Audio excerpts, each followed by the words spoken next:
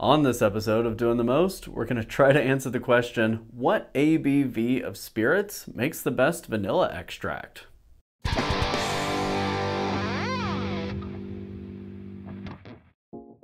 There are a lot of opinions online about how to make vanilla extract, and of particular contention is what ABV of spirits to use. Should you use 35%, 40%, 90%, 95%?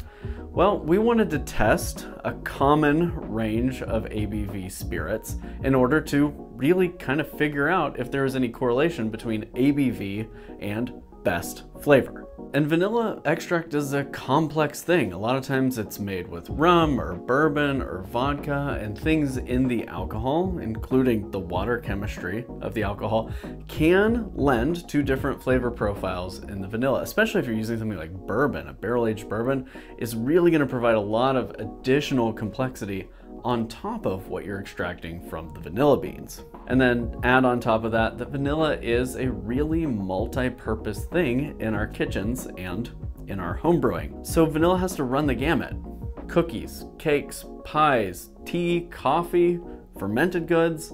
There are lots of things we can add vanilla to, and we wanted to know what the best way of making vanilla is for the most holistic, most all-encompassing vanilla extract. And I decided I wanted to test it a couple different ways. And so I'm going to show you here how we made our vanilla extracts, all 7 of them, and the test that we did initially to try and determine which tastes best.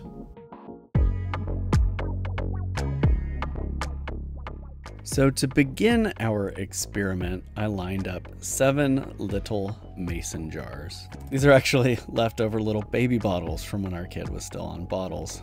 And we kept them around, and they actually work pretty well for storage too. We're going to be using Everclear, which is 95% alcohol, to make our tinctures. And I've got 10 vanilla beans that are going to go into these across the full batch. So I'm using a special hydrometer here that is meant for measuring the alcohol percentage of distilled spirits. So I put that in my graduated cylinder and filled that up with Everclear. And then I'm going to use distilled water. That's water with no salt or mineral content, just distilled water, completely flavorless, to dilute the ABV down to 90%.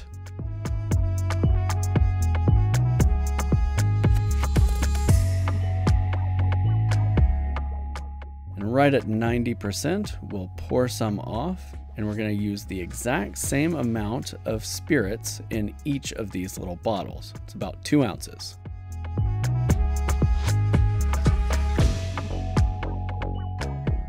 And then we're just going to repeat that process, diluting it further down. We're going to do 80, 70, 60, 50, 45, and 40% ABV.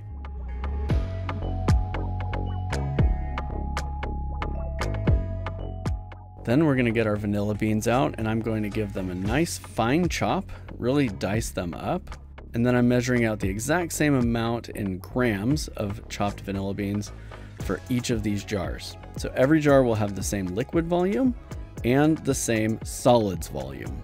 And I know some of them look a little higher than others. I filled these all up exactly to the same mark. So what you're likely seeing there is just slight variations in how the glass was formed. So all of these sit for 30 days to infuse.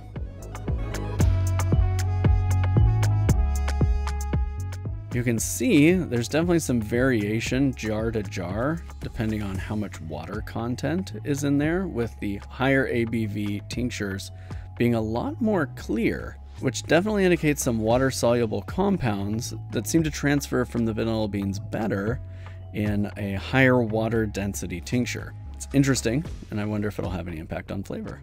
We're using boiled water to keep our strainer clean, and basically just straining out the solids jar by jar, trying to make sure we have no contamination from jar to jar. And there we go. 7 different vanilla extracts.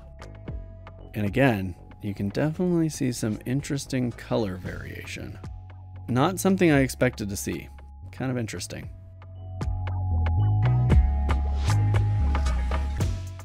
You can see that 50% ABV is the darkest one out of all of them. So for one part of this experiment, we're going to be making vanilla custard. And I'm going to be making 7 little tiny batches of custard using my sous vide. Each one of these is going to be about 3/4 of a cup in volume. And I'm going to be adding a 1/4 teaspoon of vanilla extract to each of these little bottles. And so we will have 7 different custards with 7 different ABVs of vanilla extract. So we can try them out and see which one produces the best flavored custard. So all of these got labeled and color coded just in case my marker came off. Those went in with my sous vide circulator for 75 minutes. And this is America's Test Kitchen's recipe for sous vide custard. You might check that out if this is something you're interested in doing. After 75 minutes, they come out and cool on the cooling rack for an hour, and then they will go into the fridge overnight for Anna and I to try the next day.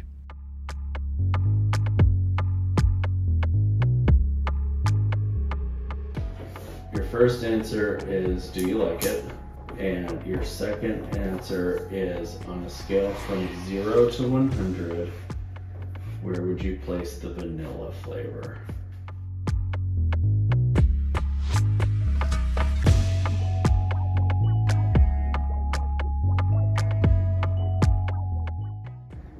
So 5th was B, 6th was F. Mine was D. And 7th was G. So we agreed on only on the worst.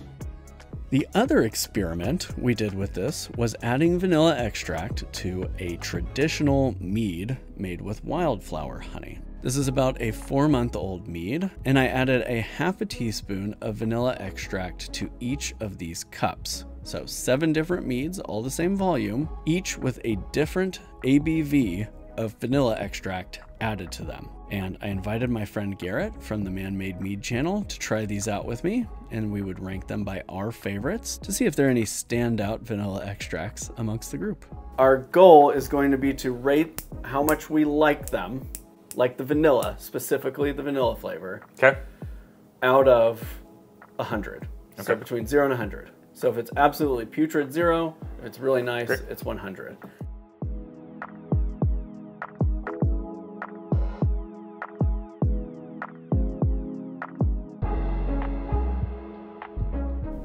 So it doesn't totally correlate to increase amount, for at least for my scores. So 90, 70, and 80 were my top percents. Yeah. Mine were 90, 70, and 45. So there was some correlation. Yeah. At least there. That kind of leads me to wonder if different ABVs contribute different things depending on what they're going into. Yeah. Uh-oh. Part 2. Dun, dun, dun. All right, well, that's it. We can dump out all of these meats. So let's plot the data on a chart like this, with one side being preference, the other side being ABV, and you can kind of read it like this: 40, 45, 50, 60, 70, 80, and 90% ABV. And those dots show what our preference was out of 0 to 100. And while there doesn't look like too much of a trend there, on this particular chart, if we flatten Anna's curve a little bit, you can see a little bit of a trend line develop. So that's the data of Anna and I tasting it in a custard. And here is the data of Man Made Mead and I tasting it in traditional meads. And you can see now that there is some sort of correlation between flavor and ABV developing, but obviously these two very small tests weren't conclusive enough. So I invited my friend David over, who hasn't been on the channel in a while, so it was a great opportunity to bring him back for some content, and we tasted the vanilla straight out of the jars. We went ahead and anonymized and mixed them up, and we tasted them one by one. And we ranked them the same, 0 out of 100. And so going back, here's that chart with the custard data and the mead data. And here is the data from David and I tasting them straight up. And now you can see that a trend did indeed develop, and the two main clusters of high scores are at 50% ABV and 60% ABV, but clearly 50% ABV made the vanilla extract that was liked the most across the most different avenues of consumption.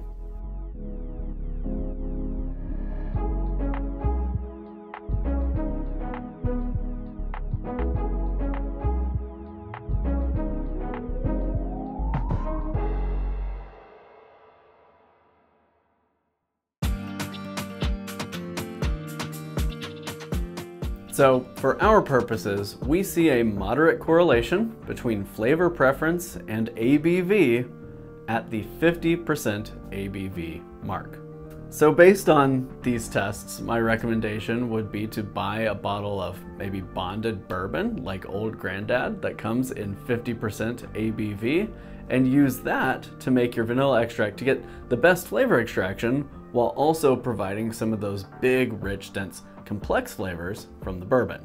Now I know that this test isn't completely conclusive. I mean, we would need dozens, if not hundreds of people to taste vanillas across a bunch of different goods in order to know that exactly. But I feel like this simple data shows that there's definitely a trend line that kind of clusters around that alcohol percentage. But I'm curious.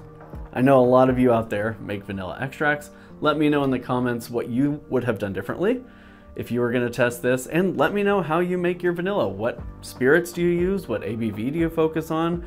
What weight of vanilla to volume of spirits do you use? Drop a comment and let me know. If you like this video and want to see more tests and more how-tos, please hit that subscribe button and ring the notification bell to be notified of our upcoming videos. And of course, hit the like button on this video. Until next time, happy brewing, happy extract making, and cheers. Homemade brews and various how-tos, everything from meat to roast, bake creation, fermentation, inebriation, doing the most.